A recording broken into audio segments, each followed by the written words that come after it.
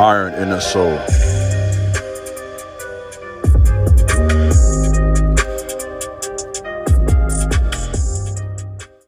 What's up, YouTube? This is Iron in the Soul. Back today with another video. Please subscribe to my channel. Like this video, share this video, leave a comment, let me know what you think about my content. In addition to that, please feel free to follow me over on Instagram at Jezebel. It will be greatly appreciated. Let's talk about a very important subject matter today. And this is a video I think I've given the title, Jehu, the Confronter of Jezebel. This is a very important teaching. And what I've done, guys, I'm giving you a little bit of explanation. I have about, let's just say I have a number of messages that were on my channel a couple of years ago. And I feel led to revise those messages, right? Use the same titles, but different content, fresh content.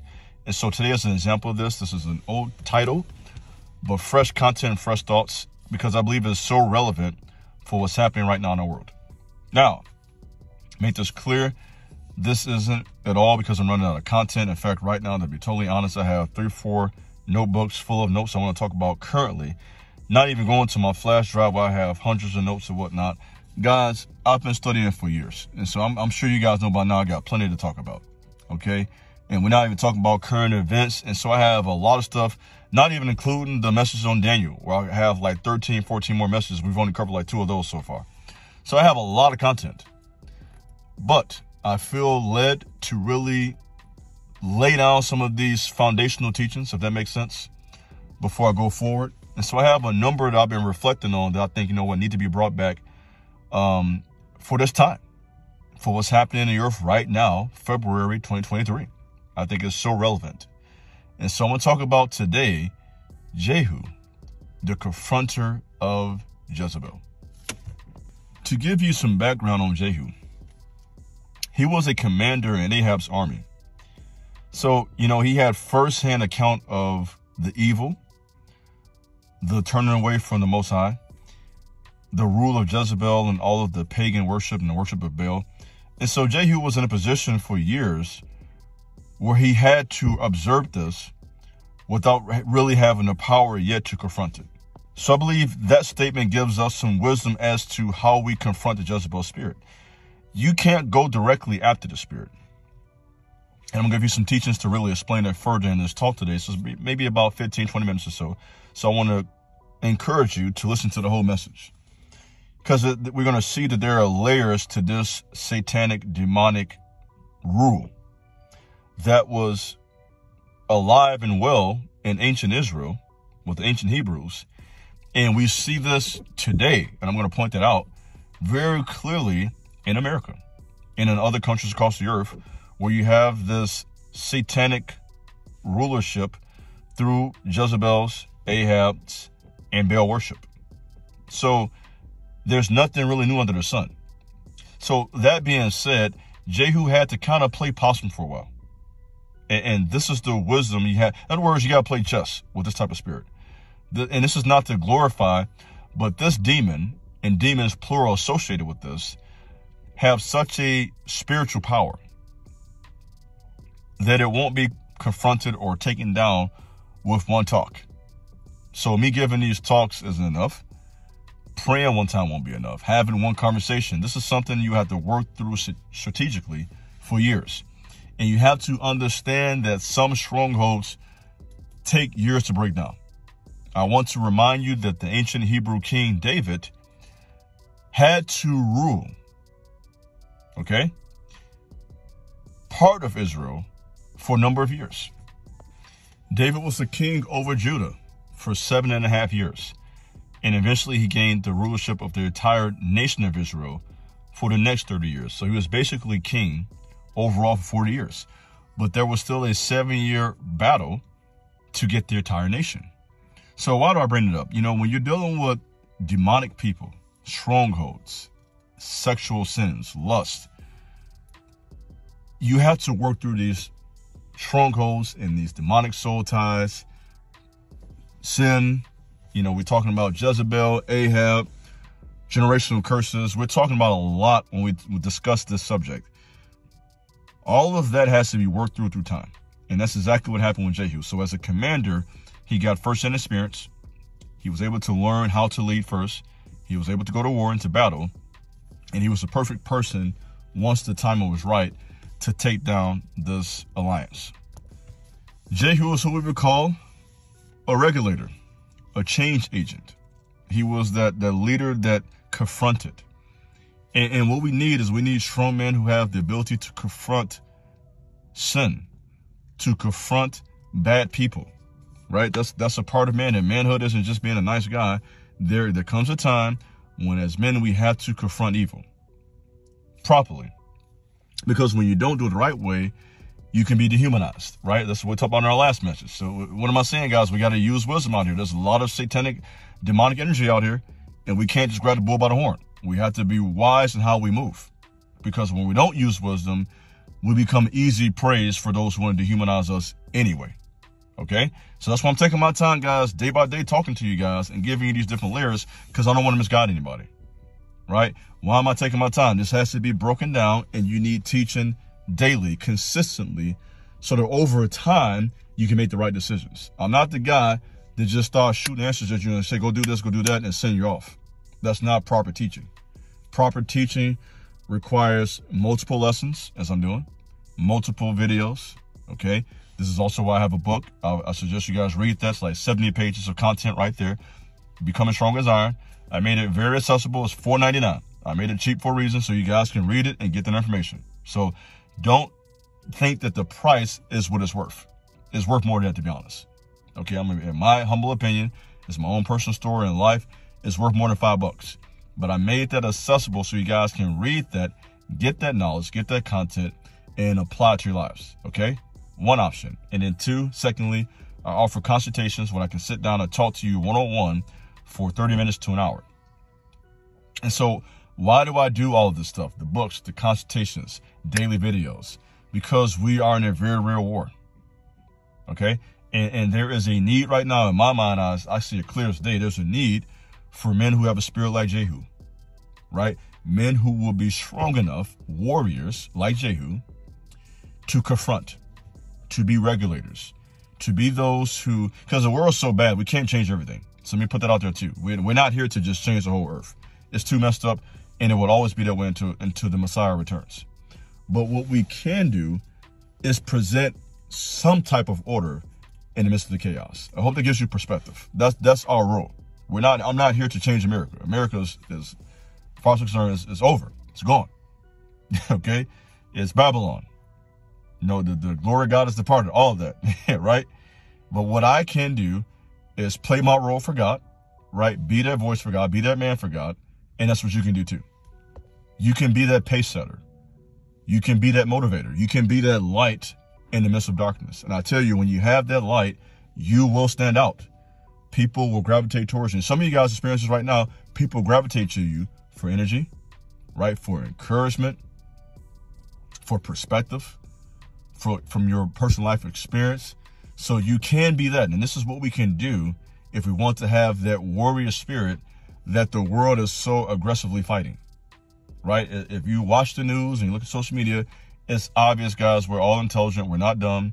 They are aggressively removing that warrior spirit from the earth. They are essentially taking the teeth from the lions. His name means Yahweh is he. We know that Yahweh is the Hebrew name for God, which essentially means I am, which is a reference to the conversation he had with the prophet Moses when he essentially stated, I am who I am, at the burning bush. And so here is a man who was sent by Yahweh. He was sent by God, the Most High, the divine creator, to confront this very dark, demonic, satanic stronghold. So whenever you're going to do something like this, so when I say Jehu, the confronter of Jezebel, Jehu was, let's be clear here, was a strong man. A weak man could not do this. And it is because of a number of weak men, it's not any one person in particular, a number of weak men worldwide, that this Jezebel spirit has gained so much power in the earth. And we're not talking about just in America. We're not talking about just in the black community, white community. This is something that is all over the globe. So we're talking about America. We're talking about the UK, Africa. We're talking about China, Russia, We're talking about black families, white families, Asian families, Mexican families. This is a spirit that is operating in a lot of families, a lot of businesses. Okay, so this is going to happen at work too, by the way, guys. You're going to run into Jezebel everywhere. So be prepared for this at work. Be prepared for this in your own family sometimes. Not necessarily, not your wife. It better not be, at least. But in your family, with relatives and whatnot. Even in the church. Jezebels love to hide in churches. So with my background, I know that much. Okay? They love to hide in the house of God. And to cause, because one of the marks of Jezebel is she wants to be a religious leader. So one of the ways you can expose a Jezebel is she wants to be this fake prophetess for God. And she wants to do all the prophesying, and she wants to talk to you about God and be your spiritual leader, which is backwards.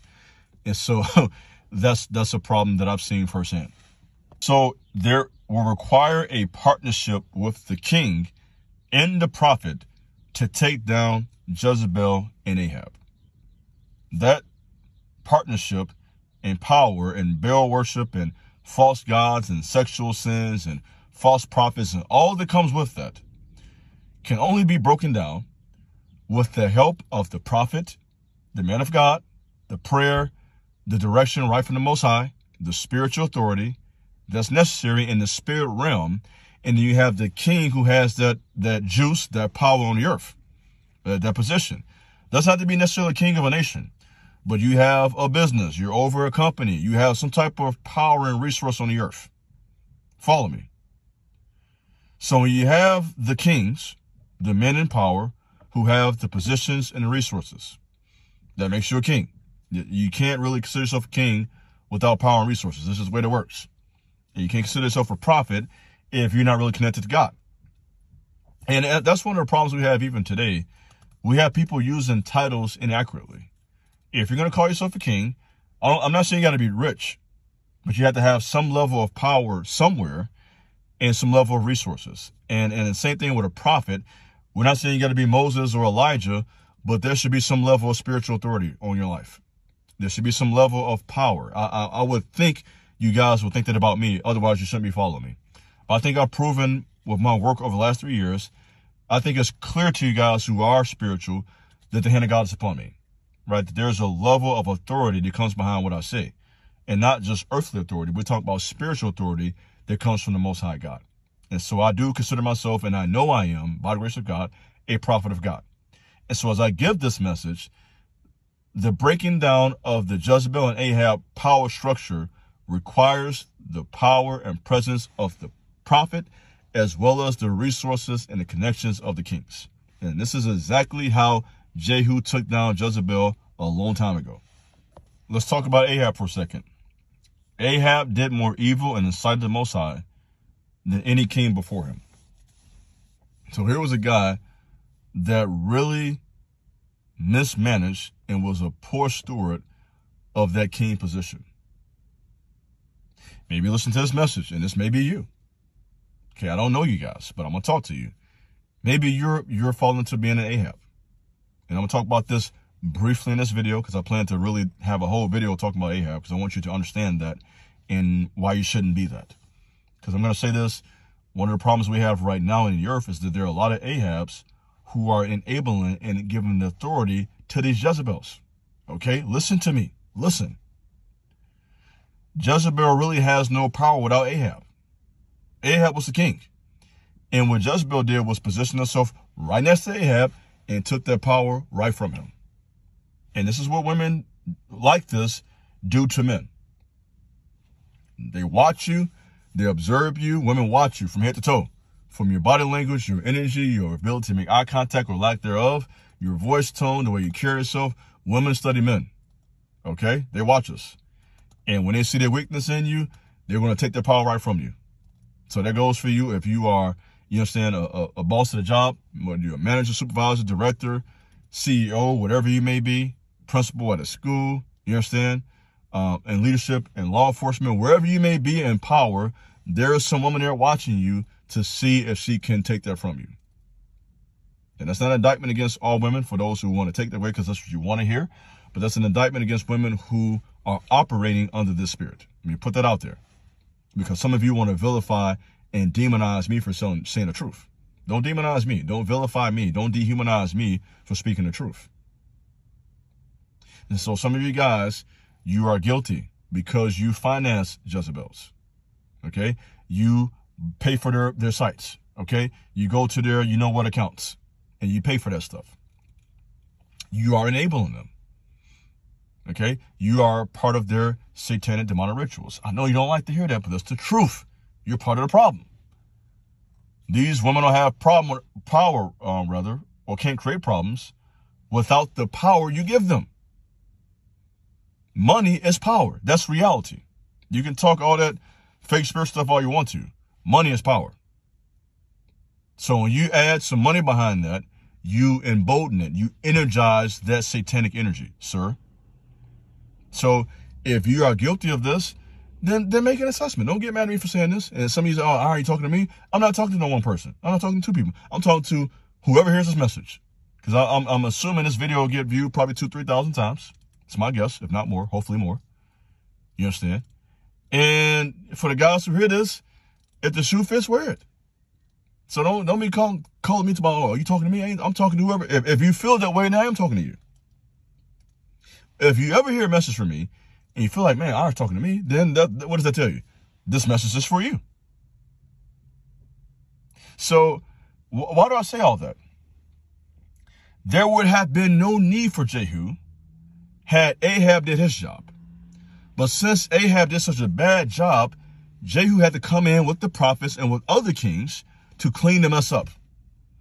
So when men don't do the right thing, then other men, strong men, have to come in and revamp stuff, shake it up, correct, regulate, position themselves to be the priests, providers, protectors of the earth. Let me also say this. Before Jehu confronted Jezebel, he went after Jezebel's people first. So there were a number of men that Jehu had to remove from the earth, to put it lightly, okay, and had to lay hands on. You know what I mean? And he did that first, right? So what does that say? Jehu understood that the Jezebel spirit has her male buffers there first to shield her. Huh? Jezebels always have their beta males. I know you don't like that. I ain't scared of you. That will stand there as a buffer between them and strong men. So how this works, guys, is that a Jezebel will always have some old goofy men right there to fight you. So you got to fight them first before you can even get to Jezebel. Okay? That's exactly what Jehu did. If you want a reference in 1 Kings 19, do your own research. I won't read it for you. I want you to read it for yourself. I'm not going to do everything for you. Do your own research. But in 1 Kings 19, we see very clearly that Jehu went after her people first. So it gives us a twofold message. One, Jezebel has her male buffers there to come after you. And two, you have to deal with them first before you can get to Jezebel. So Jehu did that. What came next? He obviously had to go after Jezebel. And that accounts very clear how she left the earth, what happened, how gruesome it was. Those details don't need to be revealed right now in a YouTube video. But a very quick Google search, you can find out exactly how she died. And that's the end of that.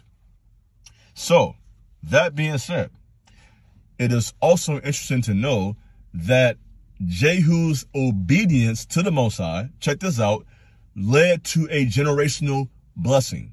And this is something that is not spoken on enough.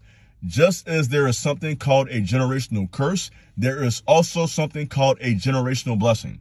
So because Jehu did the right thing, the scripture is clear, his descendants were blessed for 4 generations after him. So 4 generations of men were blessed after Jehu because of his obedience. So what am I saying? I'm teaching something here. There is something called a generational blessing. And this is why it's so important for you guys to live a certain way. That's my goal. I want to live my life in such a way where I'm able to bless my son, his son's sons, and his son's sons. You understand? So I want to live my life in such a way where my son is blessed, my grandson is blessed, my great-grandson is blessed, and my great-great-grandson is blessed. That's the type of legacy we can leave. So what am I saying? your 60, 70, 80 years on the earth, it should leave a legacy where you are blessing generations, decades of men after you. Think long term, brother. Because when you leave this earth, guess what? The show doesn't stop. Once we leave, those same demons will jump into other people. Not saying demons are in me. Okay, let me be clear on that because that's what some of you heard. The demons in those people. Let me put that up. Get that clear. Those Jezebel spirits that were in these people, them demons, and Ahab, Jezebel, when those people died, they jump right into other people. So the transfer of spirit teaching is very biblical. That's clear. There's a lot of transferring demons in the music industry too, by the way. Let me put that out there. So when some of those artists die, those demons that were in those people hop to the next artist. So there's a transfer of demons happening right now. This is why they have certain artists around other artists. This is why they have so many artists around Future. Let me put that out there real quick. And Drake. That speaks for itself. Okay? So, that being said, I hope you have received some insight, some perspective, some strength, some hope. And I'm going to leave it right here. Because I don't feel the need to teach everything in one message. This is multi-layered, and I will revisit this and add layers to it as necessary to give you a thorough teaching, to give you food for thought, and to add upon this. This is today me laying a brick, and I want to lay bricks each day and continue to give you insight, wisdom, hope, encouragement, and daily guidance. This is your brother, Iron and Soul. Thanks for listening. God bless. Peace.